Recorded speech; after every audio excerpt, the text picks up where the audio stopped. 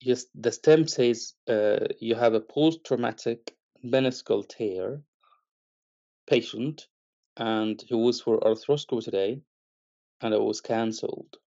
Okay, the operation was cancelled before twice. You're gonna have 9 minutes in a separate room to read the patient notes, of course, but I assume that you've done this before. So please speak with the patient and update them that the operation is cancelled. You are the patient, sir? Yeah, that is correct. Okay. Whenever you're Should ready, I say? just tell me and you can start. Should I start, sir? If you want to start now, please go ahead. Okay, sir. Hello, Mr. Mansoor. I am Dr. Jagdeep, one of the surgical doctors here. Uh, can I confirm your date of birth and name, please? Yeah, hi doctor. Hi there. I've been waiting for the surgery. My name is Abdullah, and it's 10th of May 1994. Okay. I'm sorry to say, but uh, I see that you have come for your knee surgery today. Is that right? Yeah, I'm here. I came here before and I'm waiting for it. They told me that they're Okay. gonna start in 1 hour time, so I've been just waiting. I haven't had anything to eat or drink yet. So I'm really excited that I'm finally gonna get this done, because it's been there for years and years now. So I'm really grateful Okay. for you and your team that you're doing this. Uh, okay. But I'm sorry to say this, but we could not do your operation today because the consultant who's supposed to do the surgery has been called away due to an emergency. So I'm extremely sorry for that. Sorry, hold on. What do you mean? You can't do my surgery today? No, that's not possible. You are doing it today. Uh, I don't uh, care what's happening in here. I'm gonna have my surgery. uh, I totally understand that you must be upset and your knee might be causing so much problem to I you. don't think that But you understand. You don't really understand what's happening in here. You know, my leg has been really hurting. My knee has been really hurting for years and years now. And I'm finally getting this done. And this is the second time that's getting cancelled. So I don't yeah, think that you understand. yeah, I can. We have so many patients like this. I can understand that you are having problem with this. I can see that your surgery has been cancelled twice before also. So, but whenever an emergency comes, we have to give preference to it, and we have to do that prior and reschedule your surgery. So I'm extremely sorry for that, but uh,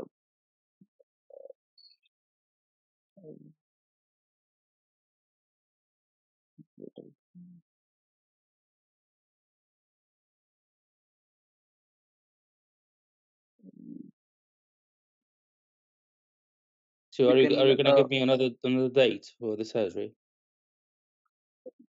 no, I cannot definitely give you exact date, but because I don't have the list with me now. But we'll get back to you, and I'll mention all your circumstances and all your So are you able to go and check your list and maybe give me a date before I leave? uh, I can't do that just now because I have to consult my consultant also on this, and I'll especially mention all your circumstances, and I'll ask him to give you an earlier date, and we'll get back to you. We'll call you, giving the date, mentioning the date as early as possible. Okay, so you said you're a surgeon. Why don't you do it? Just, take me to theater and get it done. I'm sorry for that because I'm an resident doctor. No, can't perform the surgery without a superior seeing over me. So I alone can't do the procedure. I'm not qualified for that. Oh, okay. Fine. Yeah. So you said somebody will contact me at some point with a new date. Yes, we'll contact you with a new date. We'll get in touch with you as soon as possible. Will it be cancelled again? There might be a chance if an emergency occurs again, then it might also get cancelled. So we can't give a definite guarantee or uh, definite, but we can try as soon as possible. It can cancel. There is a chance. What do you mean there is a chance? I don't really understand. Like, again, whenever the patient, whenever an emergency comes and if our consultant has to go, then he will prefer the emergency over your case, and we can't help much with that. I'm sorry. We have to prefer emergencies Oh, over elective cases. yeah, I see. It's like my case is not really important, but okay. No, no, we Um, understand every case is important for us, but we have to prefer emergencies because it's life threatening for them, and we always have to prefer emergencies over elective surgeries. okay, fine. Yeah, it's really painful. I don't really know what to do, but okay. We can help you with that. We can add one more analgesic, or we can advise you some physiotherapy exercises.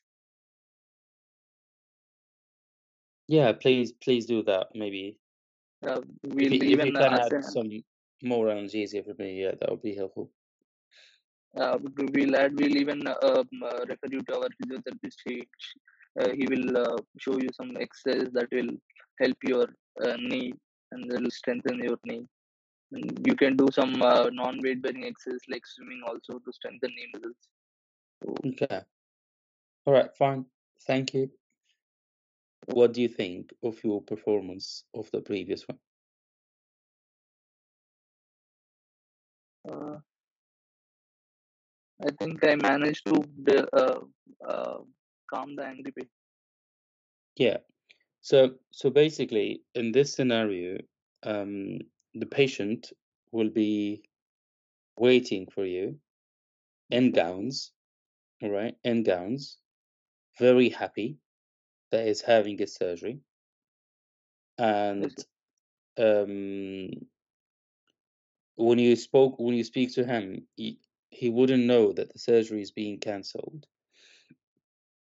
So I think you've done well, but the only thing I would add is your start, the way you started the scenario need to be altered a little bit. And that will Yes, sir. be, and instead of just saying from the start, I'm sorry, the surgery is cancelled, you're gonna start, hello sir, how are you doing today? How's everything? Yes, sir. Um, Okay. I understand that you're waiting for the surgery today, is that correct? And how have you been? When was the last time that you had something to eat or drink? I will say, oh, 6 hours ago or last night. Oh, that's quite a lot. So, I'm sorry, sir, I need really to discuss something with you regarding the surgery. I do appreciate that you're waiting for it, and I can see that you're very excited that you're having the surgery. And I also understand that it was cancelled 2 times before. But unfortunately, I'm afraid I don't have really good news for you. The surgery will have to be cancelled because we have another emergency case. My consultant has to be called for it. On the other side of things, we can offer you breakfast now if you feel that you want to eat something or can get you something to eat or drink.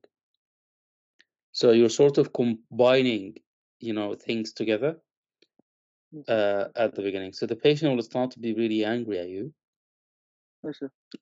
and then here is the time when you need to listen and um,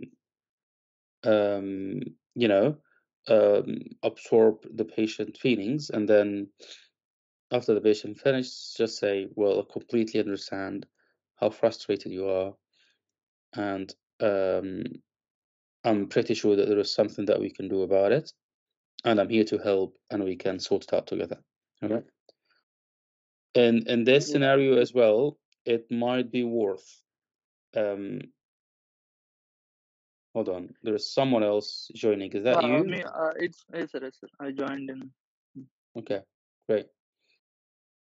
Are you able to sign out from the other one? Yes, sir. I'll sign in. Okay. So there are two more things in this scenario, which will definitely be mentioned or that you will have to mention in the exam. And that is one, it check the patient medical condition and understanding of the surgery. Because this patient doesn't know anything about what kind of surgery it is. You might be asked to explain to them what is arthroscopy. Okay? Not might, you will be asked about explaining arthroscopy. Can you unmute yourself just to check your understanding? Yes, sir. Yes, sir. Yeah, so you will be asked to explain what is arthroscopy and why are we doing it. Okay? That's one. The other thing is so one, like I said, check the patient understanding, the patient medical issues and so on. And also the second thing is to explain arthroscopy to them. Okay? Always take the initiative. Okay, sir. Don't wait for the patient to ask you questions. So the way I would do it, like I said, I explain the surgery is cancelled, and I also offer them a breakfast, and then I will say, well, so I'm here to discuss with you. I'm here to help, and we have many things that we can build up on it. And that will be, I can explain the surgery to you. I can explain what will happen next to you. We can talk about the complaint process in the hospital if you would like to raise a complaint. And I think that's it. All right. So the patient will know how the conversation is going, and you are the one who's leading the conversation, not letting it to the patient to ask you a question and then you answer them. The last thing is the complaint. So encourage your patient to raise a complaint, right? Okay, sir. And this is for two reasons. I think this particular patient will ask you, how can I raise a complaint? When the patient say that, you say, well, I completely understand that you want to raise a complaint. It's absolutely fine. And we have something called Pulse that you can contact them and speak with them about that. I know it might be very helpful for you, but it's helpful for us as well because it will let us know how many surgeries cancelled per month, and we can audit it, and that can potentially increase the number of theater or the theater rooms that we have. Okay, so encourage the Okay, patient to raise a complaint. I hope that makes sense. So these are the main okay, issues sir. in this scenario. Okay, Yes, sir. good. So as you can see here, that's the answer to it. Present yourself, break the bad news, and then prioritize. Talk about that you have another surgery that was cancelled. I think he might ask you, "Are you able to speak with a consultant?" You will say, "No, I can't," but politely. Um, he will ask to change to get another consultant to operate on him. Again, you can say this is a long process and so on. Is it likely to happen again? Yes, it is likely. Exercise and pain management and complaining and so on, which we cover. Okay, Yes, good. yes, sir.